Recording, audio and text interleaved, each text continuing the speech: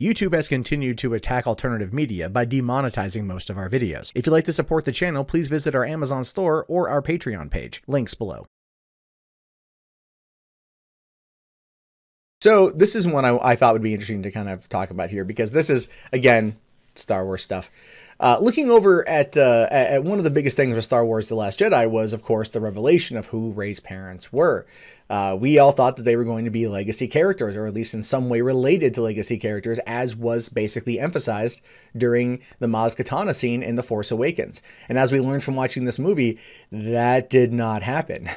It was totally different how that whole thing went down. And it really bothered a lot of people. Again, this kind of leads into the whole backlash regarding the movie and what went down. But Rey's parents are definitely something that is going to basically be on the retcon board for episode 9. You can tell because even Rian Johnson has basically come out and said, like, they could change who the parents were. That Snoke was in fact lying to Kylo when he showed him that vision. But Rian Johnson wanted to chime in on this because obviously it's his movie, and I'd like to get a bit more info into what he's thinking as a result, simply because you know, I think one of the biggest problems that this movie has faced, ultimately, in my opinion, is that there's been a lack of communication from the creator to the audience in regards to the changes that were made. And ultimately, that's not something that is necessarily needed, I think, in most cases. However, one of the biggest problems The Last Jedi had was that it told you, it didn't show you, which is weird because it's this 2.5 hour long, multi-$100 million epic space opera sort of thing. So you figure they would be showing a lot, but they didn't. They just told you about it and expected you to take it as truth. I mean, they really invoked listen and believe, which is kind of sad when it comes to a movie, because movies shouldn't do that. You know, they should never do that, but they kind of did here quite a bit. And so when it comes to Rey's parentage, Rian Johnson says here, it was hinted at in episode 7 when Maz says the answers lay ahead, not behind. But it was something that was obviously still on Rey's mind and the audience's mind. It felt like a powerful thing that she was still holding on to, this notion of the past defining her. And I guess I was entirely looking at it from a perspective of, what would be the thing that would be the most difficult for her to hear? The easiest thing for her to hear would be, yes, you are so-and-so and so-and-so's daughter. Or, yes, here's where you fit into this, here's the answer.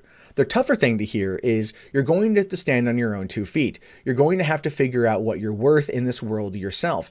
Your place in the story is not going to be handed to you. You're going to have to find it. That, to me, was the most interesting and toughest thing for Rey. Which, look, to be fair, he's not wrong. He's not wrong in terms of a storytelling perspective, right? You want proper character development. You want a proper character to go through the trials and tribulations. But at the same time, when you deal with Star Wars, you're looking at this from a hero's journey perspective. That was Luke's story. It's ultimately been even Anakin's story, just more a tragedy than a hero's journey. And as a result of that, you figure that going into this next trilogy, it would continue the efforts, considering the fact that Star Wars is ultimately cyclical. We know this based upon how many things keep kind of repeating themselves over the course of time. But I get what Rian Johnson here is trying to say. He wants her journey to be something that is wholly unique to her, and I get that. And ultimately, we saw that too with Kylo Ren. We saw Kylo, and it's kind of the opposite storyline, if you will. Like, Kylo's coming from, he is the lineage of legacy characters. He is Ben, Solo. He is the son of Princess Leia Organa, or General Organa, or whatever you want to call her.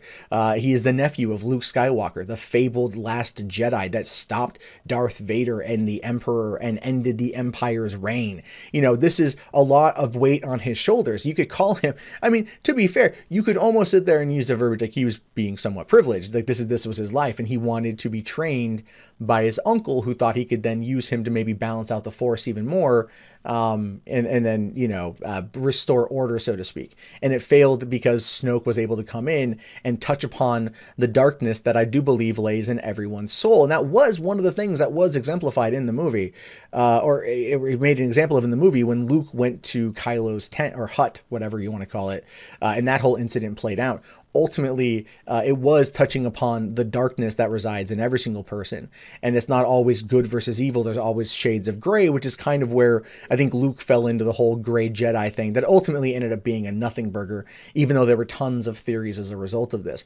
And we saw tons of these theories pop up over the 2 years between episode 7 and episode 8, which is probably one of the reasons why people were super upset, because they in fact thought, They in fact thought that she was going to be someone of a legacy. And like I said, that was met with such negativity.